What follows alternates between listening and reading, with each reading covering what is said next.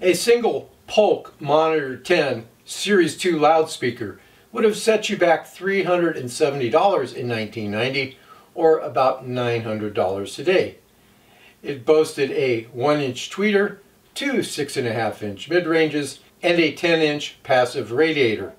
The sensitivity was listed as 89 dB, and its impedance was listed as approximately 8 ohms. What I'll do is give a little bit better view of the drivers, and then we'll look around back and see what kind of speaker connectors it has, and then we'll get into the data that I measured, and finally I will tell you what it was like listening to the Polk Monitor 10 Series 2 loudspeakers. Here is a closer view of the tweeter and the mid-ranges. I should point out that these guys weigh about 40 pounds each, and their size is 28 inches high by 15 inches wide by 12 inches deep, just to give you an idea of their actual size. Let me go down to the passive radiator, and that is the passive radiator. And as you can see, the Polk Monitor 10s have your standard 3-way binding posts, which are nice. Here is the impedance of the Polk Monitor 10 speakers from 20 Hz to 20 kilohertz. You can see here that I've averaged out these responses, and it comes out to be 7 ohms.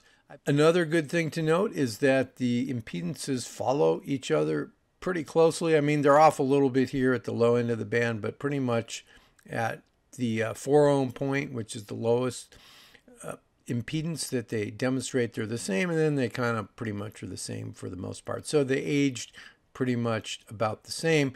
Now I'm going to show the phase plot, which would be this curve here, just for information purposes only. But you can see even the phase plots, the two channels follow each other fairly closely, and just the normal impedance plot is down here, just to see kind of how it aligns with the phase plot.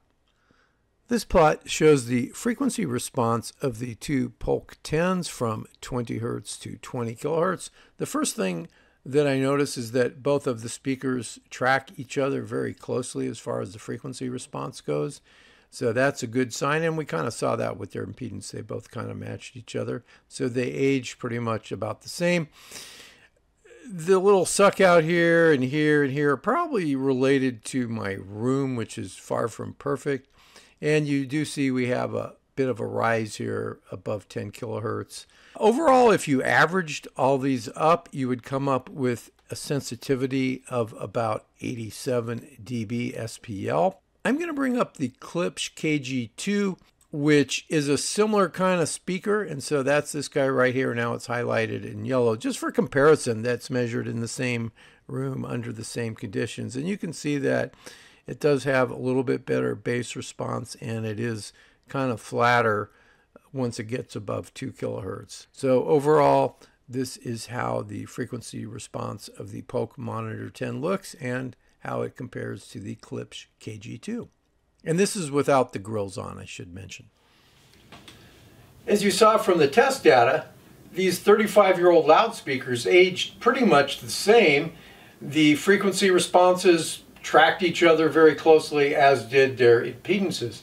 As far as their impedances, I would give them about a 7 ohm rating based on the average of all the impedances.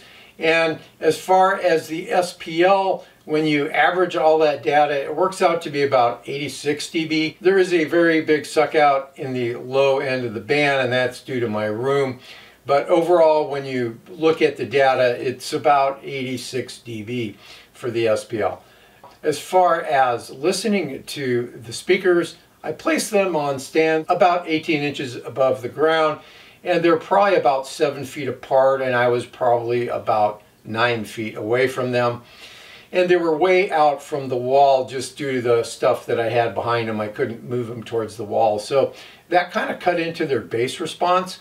Now, when you look at the REW data for the frequency response and compare that to the Klipsch KG2s, which are measured in the same spot in the room under the same conditions, the Klipsch KG2s have a better bass response, but overall, the bass on this guy was okay. It's just not going to give you that rumble that I like when I'm sitting down in the chairs. I like to feel the bass coming through the chair that I'm sitting in, or the couch, or whatever it may be. And these didn't do that, but they still sound very good overall. I have no complaints to the sound. I thought they did a really nice job with the imaging, and they're very smooth sounding speaker, and they're not fatiguing kind of thing. They just sound really pretty darn decent, I would say, especially for the money on these that you might be able to find them for. They're probably a very good value. If you do have them in the corners of your rooms, I think you will pick up some of that low-end bass a bit, but you'd have to experiment with that. Now, as far as an amplifier that I would recommend for these speakers, probably something at least 100 watts per channel if you listen to it loud. That would be my recommendation. I think they recommend something from 25 watts to 250 watts in the literature, but if you listen to your music loud, I would probably go with something that's at least 100 watts per channel into 8 ohms. So that's kind of my take on them. I think they're a pretty decent speaker, and you know, for the money, if you can find a nice used pair and everything seems to work well, they probably will be a good addition to your vintage collection. So once again, if you liked the video, thumbs up. If you have not subscribed to the channel, I hope you will consider doing so. And I always like seeing your comments or questions in the description area of the video. So until next time, I hope you have a great day or night.